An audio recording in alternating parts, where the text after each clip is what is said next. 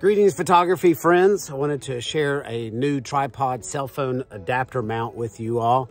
There's quite a few on Amazon, and I wanted to particularly share this FOCPro from Fan Ying Tech. I had wanted to buy one that matched more closely to the Mi Photo branded, very well machined, articulating back, with a nice opening for a variety of cell phone sizes. However, the Mi Photo brand is just not available on Amazon right now, and I needed another adapter, so this is the model that I came up with. And the reason for wanting to do the review is that the pictures and the video on the Amazon shopping cart don't show some of the best features about this. I probably went through a dozen or more different types of metal phone adapters, and I actually bought a couple other ones recently. One of them immediately went back. It didn't stand up on its own without a tripod, so that immediately got kicked out. Plus, it was a little on the heavy side. It was not as good as the Mi Photo. And one of the things I like about the Mi Photo is that its base was wide enough so that when I put the cell phone on top of the mount, that even if I didn't have the tripod connected, it would still stay up and stand up on its own. So that was one of the criteria that I wanted. Now, one of the things that separated the field on quite a few of the models, and if this isn't a big deal to you, you might go with a little bit smaller one, but this one opened up to one of the widest openings of 3.7 inches.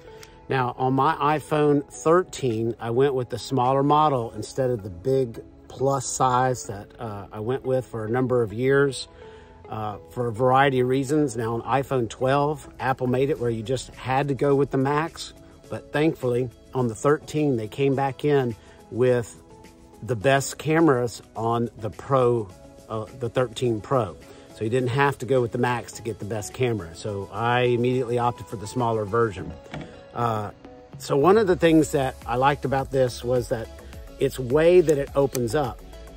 So even on the Mi Photo, to go back and forth from a smaller phone, and I employ several cell phones when I'm doing time lapses and different video projects and cell phone photography. I might have one cell phone just taking a video time lapse. But one of the things that I didn't like about this is that if I went from one cell phone to another one, I had to adjust both of them down to the smaller cell phone case and then back open. So this was not immediately obvious while shopping on Amazon, but there's this wheel on the back, and when you opened it up, the whole mount changed its size. So you could do the fine adjustment if necessary, but to change back and forth from a large phone to the small phone, all you had to do was turn this little wheel and set it back and forth between the two in the largest size. So I'm recording with my iPhone 13 right now, and I'm going to show you how this particular mount works with the iPhone 8 right here. So once you lock it down, it's got a nice rubber grip around the edge right here, so your fingers have something tactile to grab and hold onto.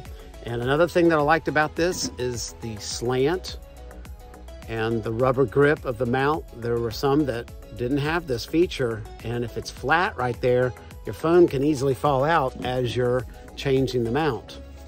So with photography with your cell phone, you can record either this way or this way. This one you have to be careful because it blocks the access to your buttons, but there's been some situations where I am recording and I need my camera facing off the back like this. But more often than not, I'm going to mount. I'm going to go ahead and expand this all the way open. And then I'm going to drop in the cell phone. Expand that out. Now, when I'm using the OtterBox,